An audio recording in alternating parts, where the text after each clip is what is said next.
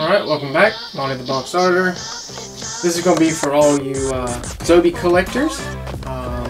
When mailing off Funko Pop flats for any Zobie pre-order. This is going to be a tutorial to show you how to do it. I know I've gotten a lot of questions in the community.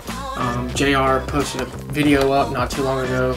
A lot of people couldn't find it, so I figured I would just upload it to YouTube and drop links on people that want to know how to do it. So anyway, let's get into this. What you want to do is you want to put the diamond figure, put him up on a mantle, put him somewhere safe for a later date when you get the pre-order back already signed. So what you want to do, you already got the top open. You can do it one or two ways. You can go ahead and fold the flaps and then push it in, like so, or you can push the big flap in and then follow it with the little.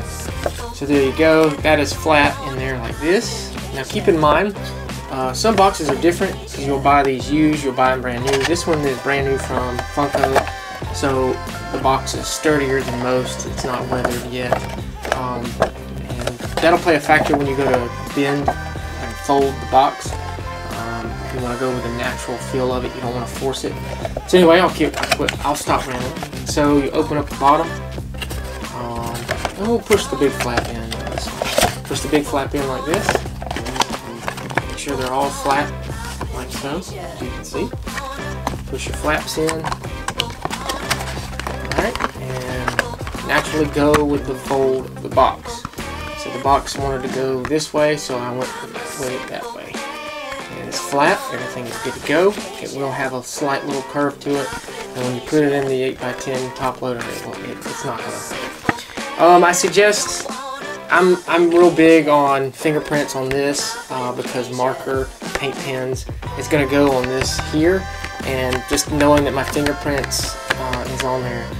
So with that being said, is when I load it into the top loader, I try to load it with the little, the little cardboard Funko Pop display, like this, and you open up your top loader, slide her on in,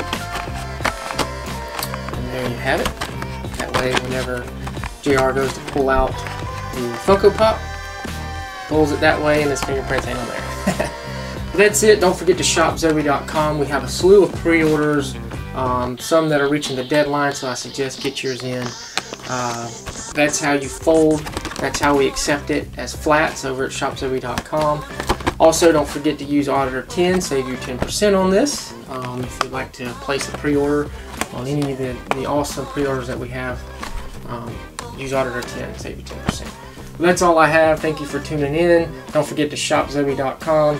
I'm Audie the Box Auditor. Until next time, I'm out.